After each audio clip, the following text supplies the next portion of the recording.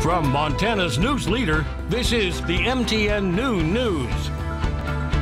And good afternoon. Thanks for joining us on your statewide noon news. I'm Andrea Lutz. This afternoon, President Biden is condemning Republican efforts to restrict voting access, calling it the most significant test of our democracy since the Civil War.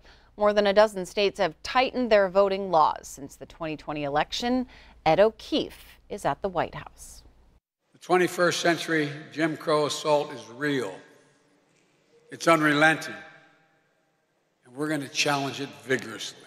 Speaking from Philadelphia, the birthplace of American democracy, President Biden forcefully attacked voting restrictions being enacted in more than a dozen GOP-controlled states. Stand up for God's sake and help prevent this concerted effort to undermine our election and the sacred right to vote. Have you no shame? The White House hopes the president's speech will jumpstart a push for new federal voting rights legislation. But the bills he wants passed can't clear the closely divided Senate unless it abolishes the filibuster.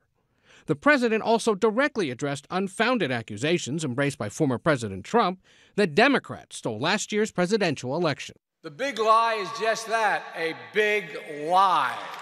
The speech came as more than 50 Democratic state lawmakers left Texas in order to stop debate on GOP elections law changes. The motion fails for lack of quorum. They spent their first full day in Washington pushing the Senate to pass voting rights legislation. We're just hoping to move the needle a little bit more. We're hoping that Congress would understand the urgency. This is about Americans. The group met with Vice President Harris and supportive Senate Democrats. What's happening in Texas by the GOP legislators and governor is just outrageous. But Republicans continue to dismiss their D.C. trip as a political stunt. It's disingenuous and downright false to claim that any effort to prevent fraud is a veiled attempt at voter suppression. And while Texas's governor threatened to arrest the Democrats, they said they're not concerned. We would not go to jail. The Republican-controlled Texas House has ordered state law enforcement to retrieve the Democrats, while the Texas Rangers have no enforcement powers outside the Lone Star State. If those Democrats return to Texas during the special legislative session, they could indeed be rounded up and brought to the state capitol in Austin and made to stay there until official business is completed. Ed O'Keefe, CBS News, the White House. Okay, let's switch it on over to weather. There's our Miller Robson. He's tracking what's happening outside. Yeah, well, you know, the big story is the smoke, of course. It's a lesson just a little bit. We'll tell you more about that here in just a second. Let's take a look at those nice temperatures right now across the state and also northern Wyoming. We're looking at the 70s and 80s. Pretty much dry out there with lots of sunshine, maybe a few little showers still kind of hanging around on the eastern side of the state. There you go. There's your smoke. Now, it's pretty light out there, but we're looking at light to moderate smoke in western Montana, including Libby, Thompson Falls down to Superior, also in northwest Wyoming, around Yellowstone, over to Cody, and across the central and southern Bighorns. And we're going to be dealing with that also in these areas through tomorrow. We're going to take a look at that forecast and just how hot is it about to get. I'll let you know coming up. Andrea. Okay, on that note, hot, dry weather, gusty winds, that's pushed the Trail Creek fire 20 miles west of Wisdom to almost 5,400 acres. That's more than double what we reported yesterday. This fire was started by lightning, and fire officials are estimating that it's not going to be fully contained until October 30th. There are some area and trail closures, and you can find that information online. With fire danger soaring from high to extreme in much of Montana, officials warn any spark could start a big fire right now. The fire danger levels are based on a variety of factors, weather conditions, and the measurement of moisture in fuels. Going to extreme is a worst case scenario.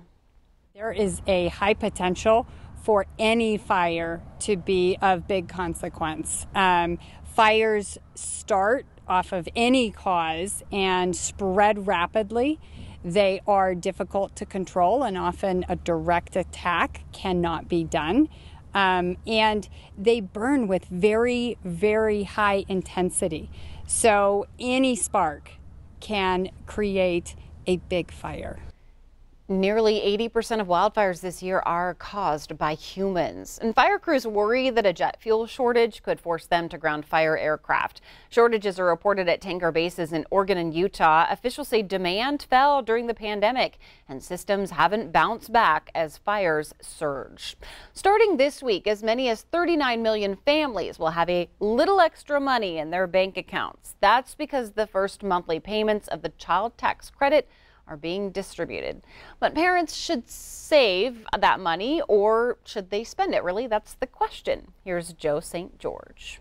The child tax credit usually comes as one lump sum starting Thursday. Half of it will be distributed in monthly installments. It's meant to help parents offset the high costs of raising a child, like paying for childcare or perhaps an education-related expense. For lower-income families, it's meant to help put food on the table. If your child's under the age of 6, expect around $300 per qualifying child each month. If your child's between the ages of 6 and 17, expect around $250 per child.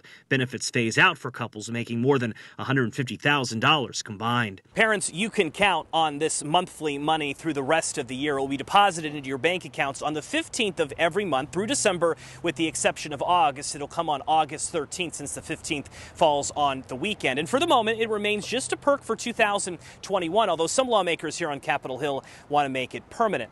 Financial experts caution, however, some parents should save the money if they don't necessarily need it.